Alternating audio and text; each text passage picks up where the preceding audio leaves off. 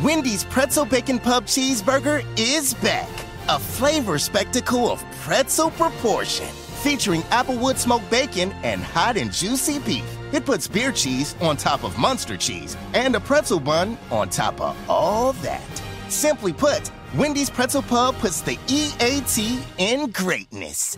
Try one today and see for yourself. Choose wisely. Choose Wendy's Pretzel Bacon Pub Cheeseburger. For a limited time only at participating Wendy's.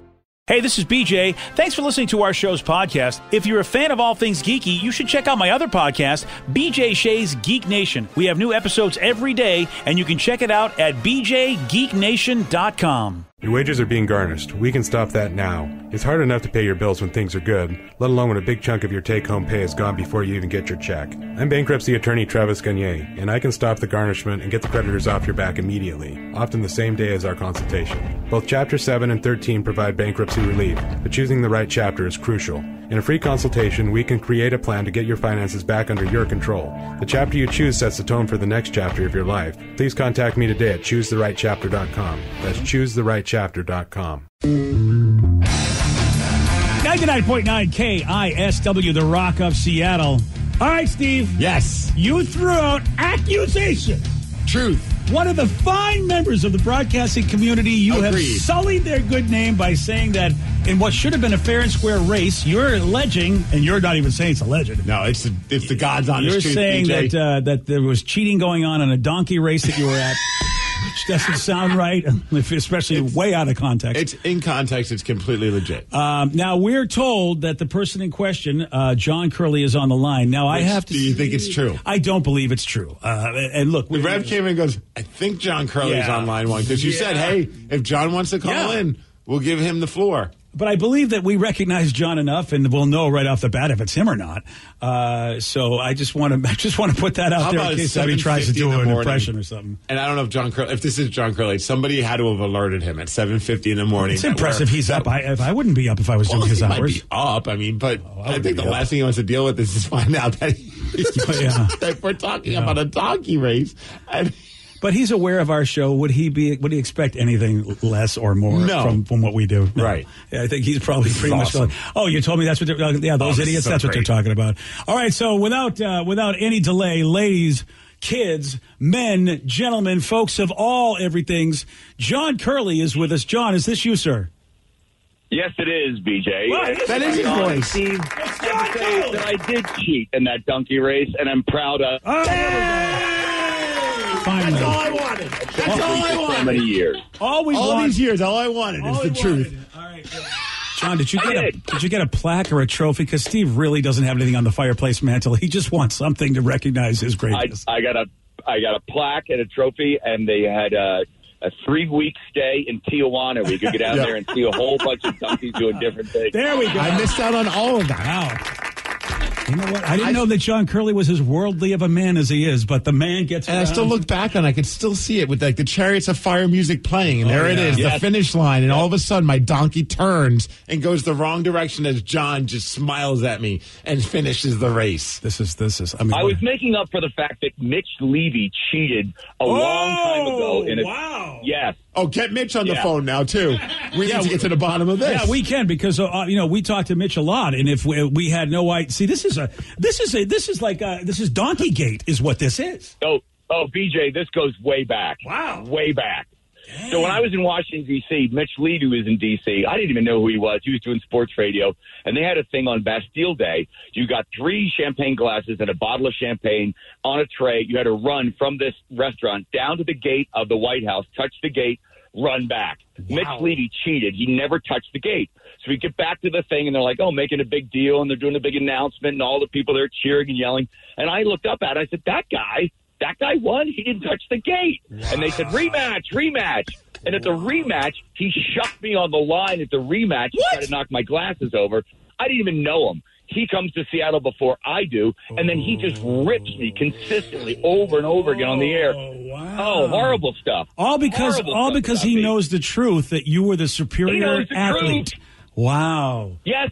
And Steve, so unfortunately, look at this. And then you turned around and you did me this dirty. This trauma put you.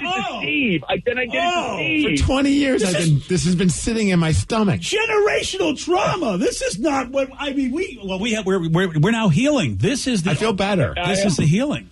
This is the great. I wrote a book called "If I Had Cheated on the Donkey Race." Sort of thing. It is a catchy title, by the way.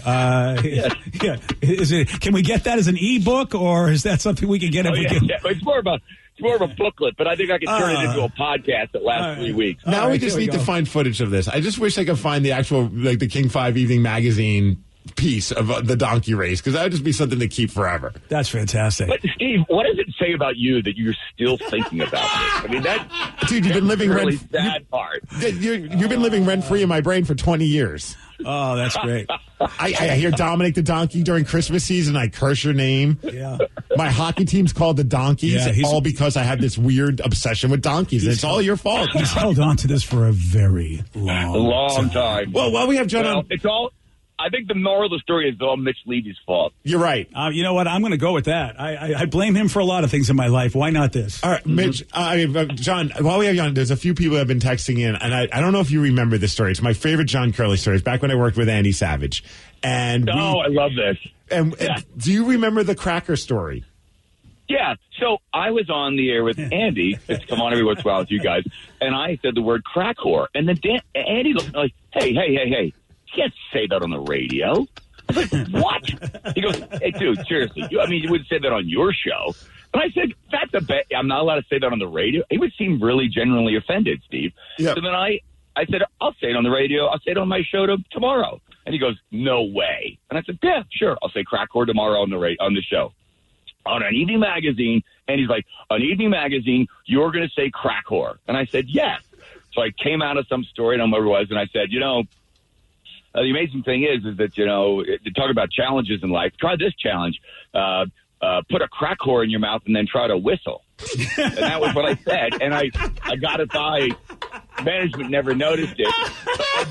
Daryl, my cameraman, goes, oh, my God, you went a long way for that. So then the next day, Andy said, well, I got to admit, you did it. He said the word crack whore. So there we go. I remember watching that. Yeah. I remember watching that live on Evening Magazine, and there was that pause, and then you said it, and tears were coming out of my eyes. I'm like, John Curley is a damn legend. Yeah. That was amazing. Well, that's brilliant. I had to go a long way. I don't know why I mentioned putting a crack whore in your mouth and whistling, but I had to work it in somehow. That's good. That's what they call entertainment, baby. That's what that is. But the stupid thing was, BJ, it was only for Andy and Steve. Nobody else. I mean, you know what? You know your audience, John.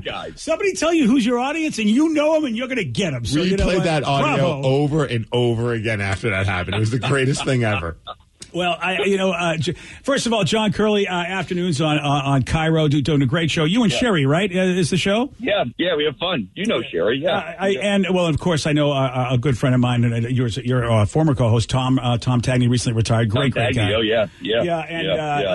While we got you, John, I just want to say, man, look, obviously the kind of show you do, it's about, hey, here's what we think about this and that, and sometimes people agree, disagree, and it can get heated. Yeah. But I will say this, and I hope a lot of people do appreciate, from a performance standpoint, you are one of the best our business has, and it's so awesome you're in Seattle. And as a broadcaster and entertainer, you are one of the best, and I'm really happy to be in the same industry with you. So I just wanted to, because I don't get a chance to be around you a lot, but I've tuned in a lot of times and just thought, God, the show is so good, and it's because you entertain first, and boy, that's a credit to the greats in our business, and you're one of them, sir.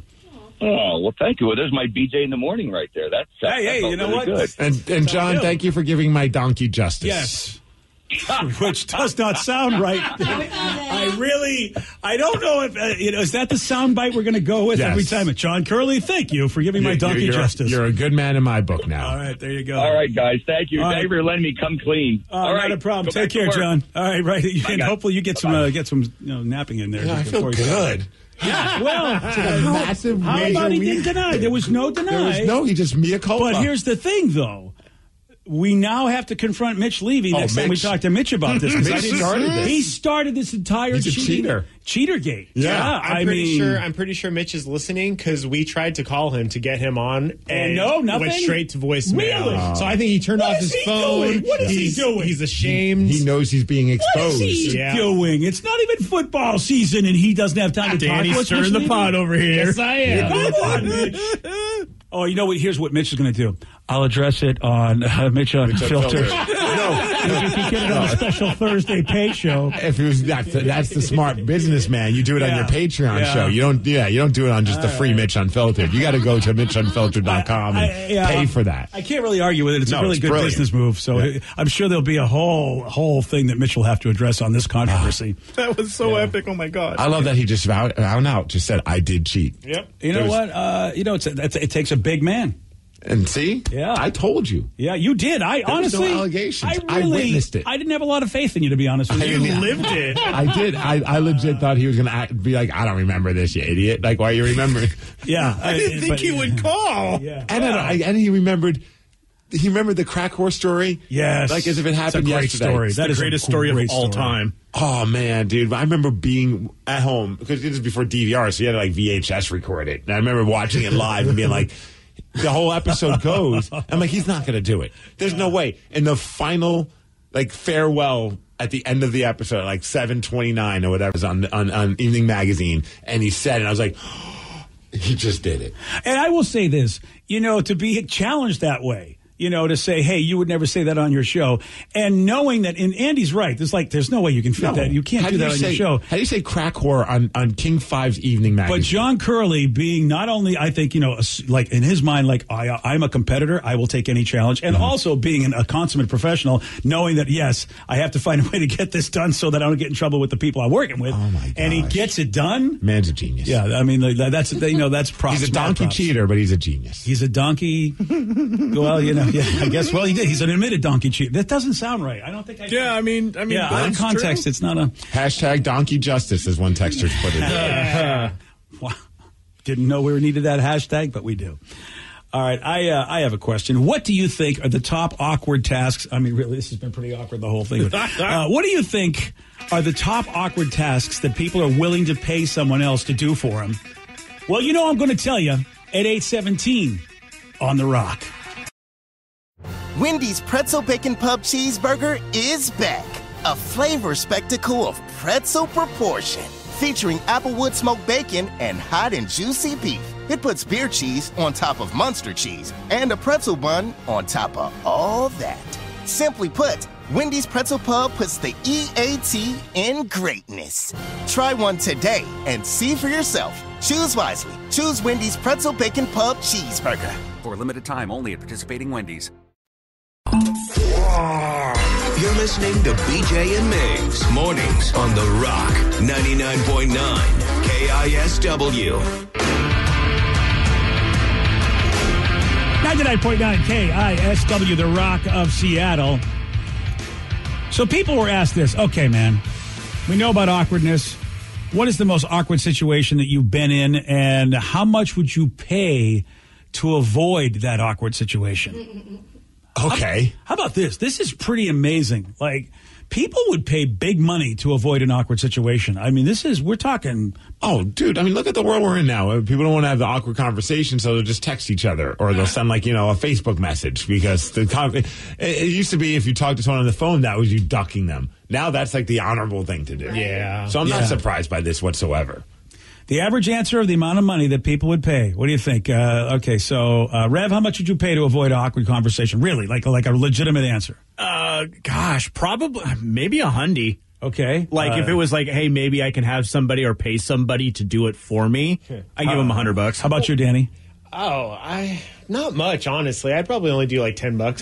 You don't like awkward conversations. Yeah, I don't mind awkward situations. See, I enjoy a good awkward moment because it always makes for a great story later. Yeah. Okay. You know what I mean? Like I had someone, random person come up to me like, I don't even talk about it because that's not even worth it.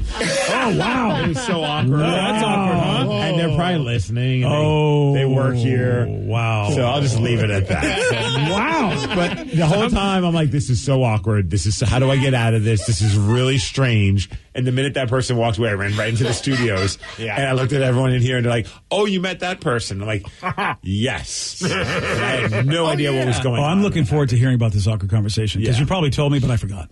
Yeah. Which is so great about all awkward I conversations. can't wait for you to meet her. Yeah. Him. Or Them someone. or someone. Yeah. Somebody. Right now, this is a very awkward conversation. I'll Yeah, give it is. $5 to move on. Scott, hashtag awkward. Wow. I enjoy those kind of because then I go, let's see if I can connect with this person who everybody. Oh, you will. Yeah. Oh, yeah. You Yeah. know me, I do. This person will be your new best friend. Oh, yeah. You know me very well. All right, Vicky, how much would you pay to avoid an awkward conversation? If it's awkward, like it's them being awkward or making it awkward, I don't mind those. But if I made it awkward, like $100 Just to get out of it. just to get out of it. You It's guys- like, Just give the crap. person $100, say sorry. It's like I overshared again. Here you go. Bye. Obviously, you guys are not really at the level of awkwardness that the average people in this poll were. This price is insane. Now, I would hope they're really being serious, but the average answer that people said the amount of money they would pay, $6,200 to get out of an awkward conversation, awkward situation. Who do they interview?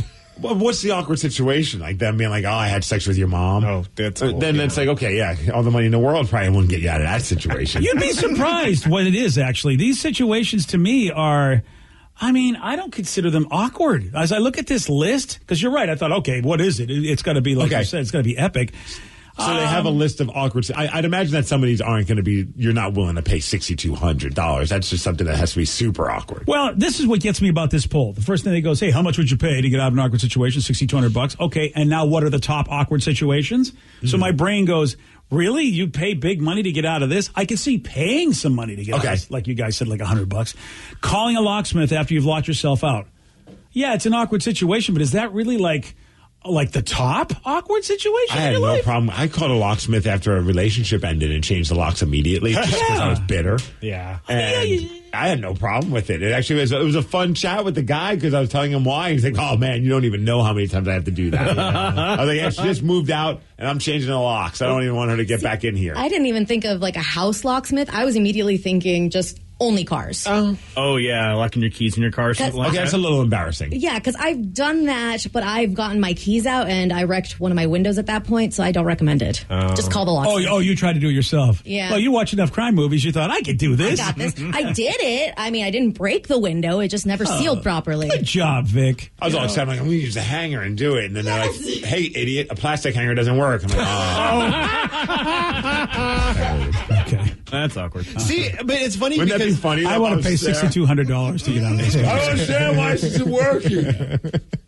see, I thought when you first brought this up, I was thinking of the Rev. No offense, Rev, but he's shared stories about how he doesn't like to call and like repeat his order like on the phone. Yeah, that's Oh, true. yeah, absolutely. So to me, I'm surprised your price actually wasn't higher because I can see you being like that kind of person who doesn't want to call a locksmith. Well, no, if it's something that I need to have done, like if it's a need to do sort of thing, and I've got AAA for that anyway. Like I'll just call AAA and be like, "Hey, do everything for They're me. so I already good. pay you." Triple A's the best. Oh, absolutely. You know what? It's like when everybody made fun of me for not knowing how to do man stuff like change a tire and whatever. And then AAA came along and go, you know what? You people saved my life. I don't have to have Yeah, this. I don't need to have worry to call about a that. Yeah, friend and have exactly. my friend tease the hell out of me because I don't know how to fix a battery, change a tire. Thank you, AAA. And that friend would have been me. Yeah, the tire one, I'd rather just change it and figure it out on my own. That way I don't have to wait. It's more about just, I'd rather get it done so I don't have to wait for somebody. You have to have some sort of upper body strength to do that, though, Steve.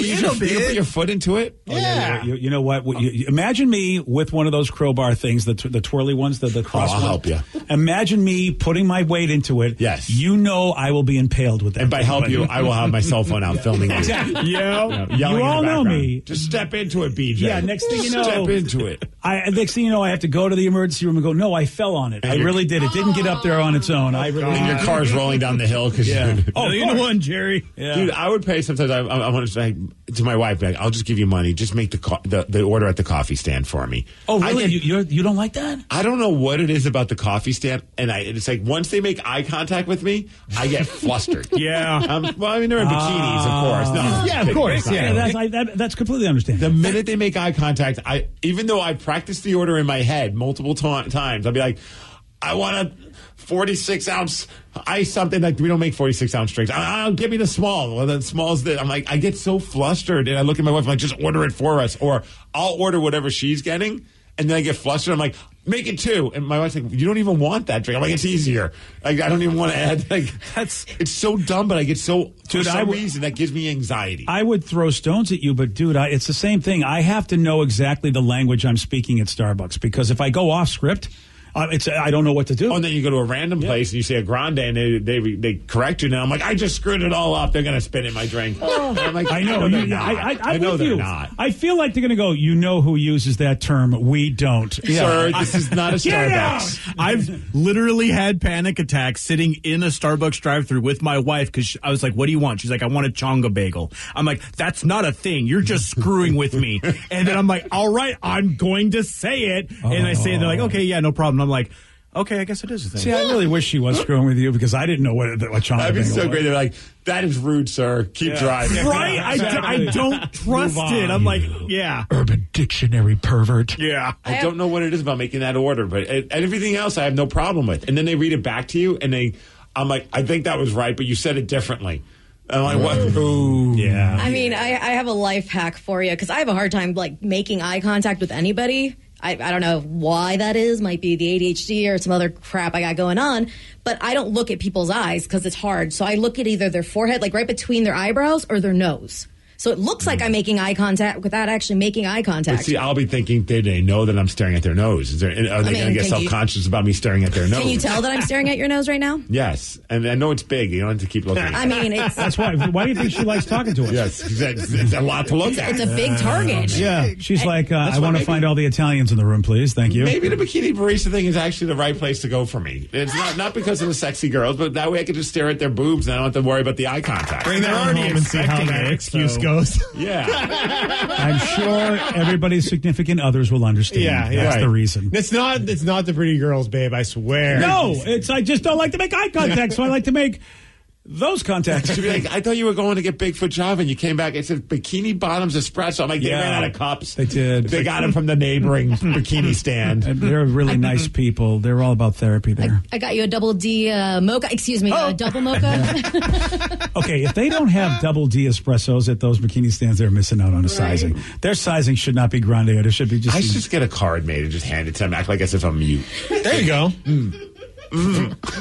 Okay, really? That's your impression? Well, I don't know. I can't say here because then they're on to me, BJ. Exactly. But I think if you just go, like you're like in caveman times, they're going to go, oh, look, it's somebody from Land of the Lost wanting a coffee. You can't go wrong with like a cheesy smile, a grunt, and then the finger guns. You're like... Oh, yeah, finger guns, really, from a guy? Really, yeah. Really, finger guns? You don't make the noise because you're mute. You just got to do the I can make gun sounds. Look, mute people can't make gun sounds? I don't think so. I don't know. I'm not sure. So. I mean, I'm not. I don't know because I'm not somebody who doesn't have the ability not to speak. All right. I don't know well, what next time I talk to someone who's... yeah, you can't really... You know what? This is probably a very sensitive break, and we want to, How much do I get? How much money I got to pay to get out of this? We have to donate. Is what we have to do. There's some charity now we're going to have to donate money to because of you. How about this one? This is another thing which I understand because I have been in this situation, and that is repairing someone's fence after backing your car into it. That's I've done. Wow! Congratulations.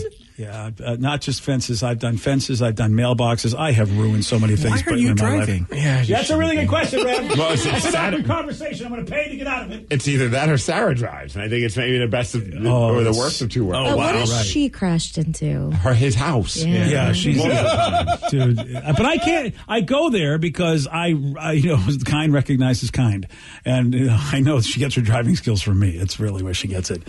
How about this? Assembling IKEA furniture for you after struggling to do it yourself. In other words, you have to have somebody do it. I would hand over. I just wish there's someone just come over and be like, "Hey, sir, I don't know if you have IKEA in your house, but if you do, I'll put it together right now for $10." I've heard you swearing down the street. I'm sure you're trying to put something together. They have it. They have a thing called TaskRabbit. My old roommate used to do that. He would go to people's houses, and an engineer. He went to this guy's house, and when he did it, he's like, "You're like an artist. The way you did that."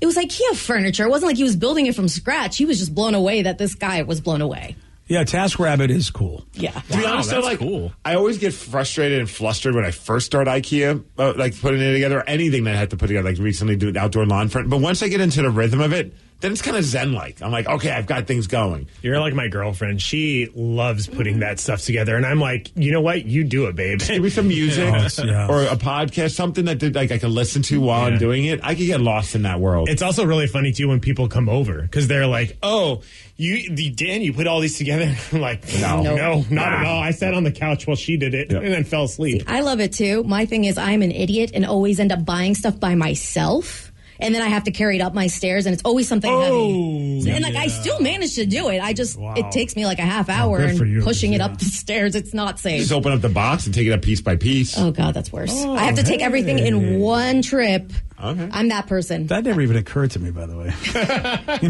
Steve just said that, and I feel like, ooh.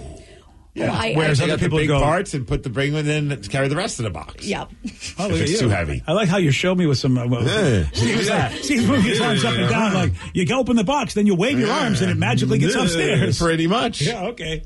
There's a lot of stuff. Like I'm going to ask you and Vicky and Danny because Rev and I really don't know what this is like, and that's remove a bad tattoo. Is that awkward? To have when am I ever doing that? I don't even know how you can't do that. Cover up. Yeah, cover it up, black it out, or something like that. I got something on top of the tattoo I got for an ex. Is it awkward to do that? It was a little bit because the guy who covered it up was also the guy who did it. Oh. And I'm like, yeah, we broke up. Ooh. And so it was, but he's my buddy, so it was, Well, it's better than you being like, look, I hated this tattoo. Right. But I did this tattoo. I still hated it. Fix it. Yeah. So we're talking about awkward situations that you'd pay to get out of, and somehow the people in this survey said they would pay $6,200 to get out of an awkward situation. But all the ones we mentioned, I don't think any of these are worthy of $6,200. No, not at all. How about this? Going to get your stuff after a breakup, which is awkward. I just chalk it up to a loss. Yeah, I think that's what a lot of people do. Unless it was like an animal or like something like it depends on what it is. Like if it was like a video game system or something like that, I'd just show up. If it was a video game system. Well, yeah, I got priorities. Yeah, most of us would just go get another video game system, but Rev's like, no, I'm getting those things are expensive. They're hard to get an Xbox, man. All right. I had one breakup where like they had the Game Boy, and I was like, that's my damn Game Boy, and I just thought about it. I'm like, I really could. I could live with not have this Game Boy. I don't need to like make this awkward conversation. Keep the damn Game Boy. Yeah, yeah. If it was for me, if it was something like my board games, I probably would go get them. If it's not broken yet, by the time you get there. Oh gosh, yeah, right. Yeah, or on the front lawn. on fire. Yeah, that's the other thing is I feel like anything that I would love, there's a strong possibility it's gone. Yeah. But the evidence is there that that it's here, but it's never going to be what you thought it was anymore again because, well, I smashed it, kind of a thing. Yesterday, Steve, he did get this one wrong. According to the first Austin Powers movie, what is Austin's middle name? Powers. No. Super. No. Homie. No. Oh, I was talking like Marge Simpson. At first, I'm like, who is this idiot talking? Oh, I didn't know you were doing that. I thought that was just how you. Yeah. And Steve was asked to for a birthday wish, and you know what? I'm a giver. You give the people what they want. Yeah, you are. I am so mad because I should know that the answer was danger for Austin Powers' middle name, and I did not at the time. You want a shot at beating Steve? You got it. 206-421-ROCK. We're playing Beat Miggs at 8:47 on The Rock. Today's podcast was brought to you by Travis Gagne, bankruptcy attorney. He's here right now and has agreed to answer more of your questions about bankruptcy. Here's another question from a listener. I'm getting my wages garnished. Can bankruptcy help with that? Absolutely. One of the big reasons people file bankruptcy is because they have a judgment or a lawsuit against them, or their wages are getting garnished, and so they can't pay their other regular ongoing bills. People sometimes think that you can't file bankruptcy once they have a judgment against them or once a garnishment has started, and that's not true. Filing bankruptcy will immediately stop any garnishment that you have going, except for child support, and stop your creditors from continuing on with garnishments of your bank account, your wages, and in most cases will discharge that liability through the bankruptcy process. And we can file a bankruptcy case for you usually the day you come in. Thanks, Travis. If you have more questions about bankruptcy, you can reach out to Travis anytime at choosetherightchapter.com. That's choosetherightchapter.com. Thanks for listening. Wendy's Pretzel Bacon Pub Cheeseburger is back. A flavor spectacle of pretzel proportion. Featuring applewood smoked bacon and hot and juicy beef. It puts beer cheese on top of Munster cheese and a pretzel bun on top of all that. Simply put, Wendy's Pretzel Pub puts the EAT in greatness. Try one today and see for yourself. Choose wisely. Choose Wendy's Pretzel Bacon Pub Cheeseburger. For a limited time only at participating Wendy's.